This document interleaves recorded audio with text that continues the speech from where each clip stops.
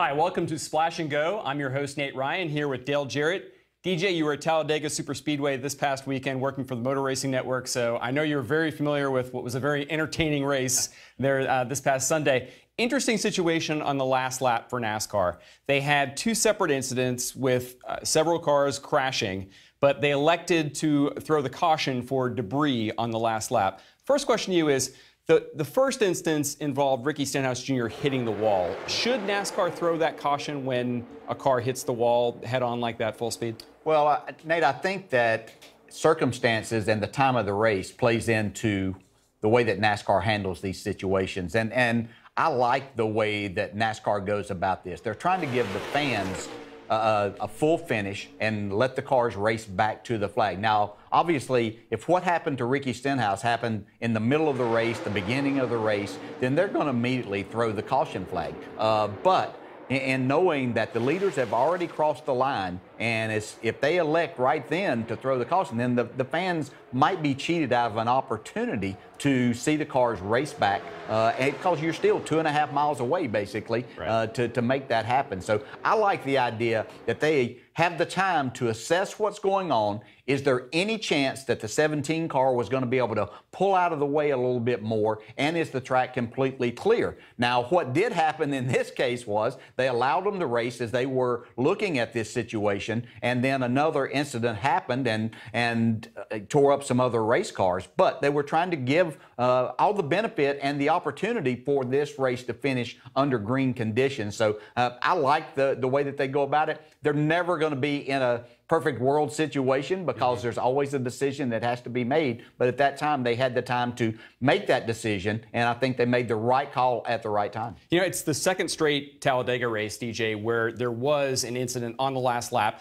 The October race, Matt DiBenedetto, a very similar situation, hits the wall head-on. In that case, NASCAR holstered the caution entirely, didn't throw the yellow. Yep. So do you think that drivers and teams are watching that, and are they saying, hey, maybe NASCAR is setting a precedent here, and are they okay with, as you said, weighing the dynamics of, hey, yes, we want to make things as safe as possible, we want to respond to the driver, but we also want to deliver fans an entertaining finish? Yeah, I think first and foremost, they have to understand that obviously the fans are the most important. Certainly, you don't want to put the drivers in harm's way at any point in time. And I think yesterday they saw that the 17 car was in a bad spot, and they were just giving him 10, 15 seconds to see if he might possibly move that out of the way. Once they saw that, you know, the caution came out. It just so happened that it was in conjunction with everything that was going on the backstretch. I think last year was a little bit different when they allowed the racing to come on around. Even though Matt DiBenedetto had hit the wall there, basically kind of at the same place or just past the start-finish line,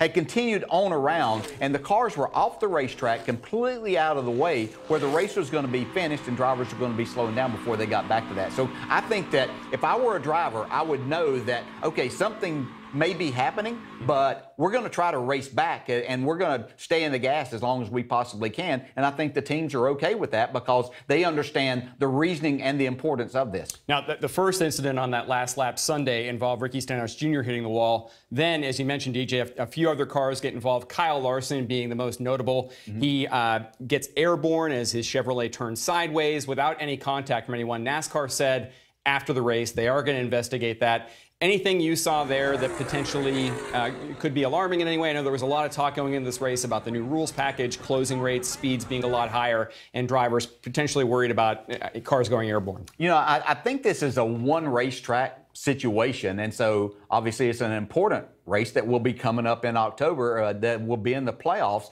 and you still going to have 40 cars and drivers there. So now you can't plan for everything. Even though you think that you make these rules and you change these rules, but trying to cover every scenario. Ryan Newman brought up about he thought that there was that possibility, and I know that had a lot to do with the spoiler, the wicker, and everything combined there. And you saw this car, the right side tires get off the ground almost as soon as that car started sideways and got away from the other cars. So this is something NASCAR will address. It needs to be addressed. I don't know what the answer would be, other than slowing them down just a little bit more, possibly. But the fans, I think, kind of like the speed that they're going now. The drivers like that speed. They put on a tremendous show. But they will investigate and try to find a solution for this, because it is of utmost importance to keep them on the ground. But the main takeaway, I think, is the show that with the new rules, they did get the kind of racing that was missing maybe the last trip to Talladega in terms of the draft. Absolutely, yeah. You know, they even making changes on Friday afternoon between the two practice sessions of putting the wicker across the spoiler there. So NASCAR was doing everything that they could for the competition side of it, and hoping that this type of situation didn't show up at any point in time. But it did, and fortunately for everyone was okay. Yep.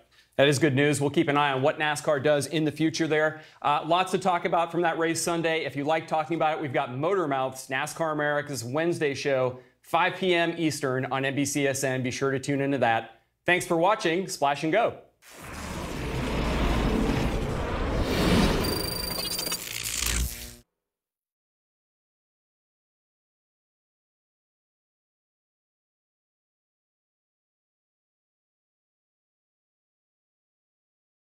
Hey Motorsports fans, thanks for watching. Make sure you hit subscribe before you go for all the latest news and highlights across motorsports.